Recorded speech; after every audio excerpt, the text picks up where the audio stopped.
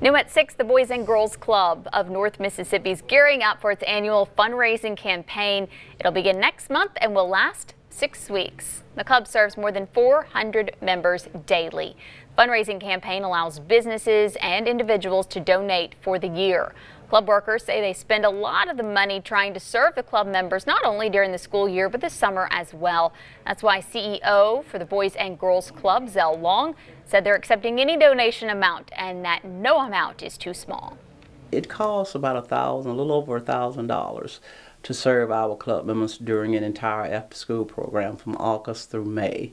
And that's in providing the materials, staffing, transportation, all of those things.